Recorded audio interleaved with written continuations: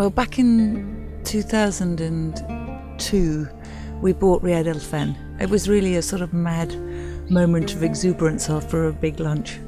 And we loved Marrakech, and I was here with Hal James, my great friend.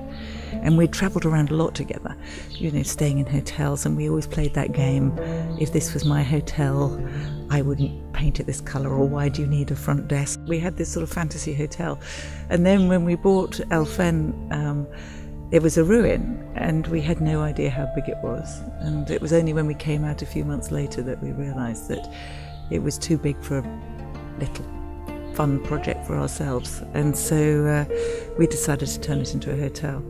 So we weren't professionals, we were just passionate travellers. And also Hal's very interested in design. I was, you know, obviously interested in design as well, and we wanted to go about it we wanted to support the local economy, all the local craftsmen. We wanted to have no synthetic fabrics here. We wanted to make it a place that we wanted to stay in, that our friends could afford to be in.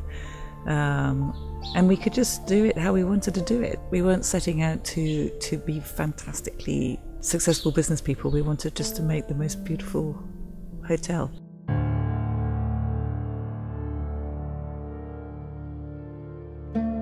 One of the most exciting things about getting past 50 is when all of the strands of your life come together.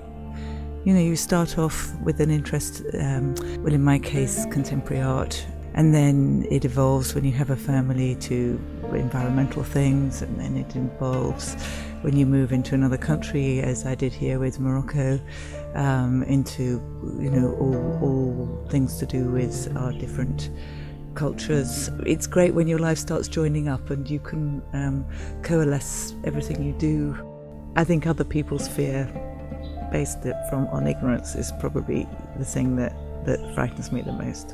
I'm also nervous about people feeling, because of this rush of technology and this you know, feeling that the world's changing so quickly, I think that we need to slow down a bit. I think it's a sort of hotel that people want to lie around in public places rather than tucked away in their own private balconies. There's no time structure. All the sofas that people sit on are slumping sofas, like we're doing now. You can take your shoes off and lie with your feet up. We wanted it to be a hotel that we would like to stay in. It's not a concept hotel. When you're eating in the evening, if you don't want to sit in the restaurant, you can have a big tray of food brought to you and you can read your book or sit on your computer and just lie and eat. It's very chill, it's quite rock and roll. I mean, Morocco is an extraordinary country. It's the most exciting country that I'm spending time in at the moment.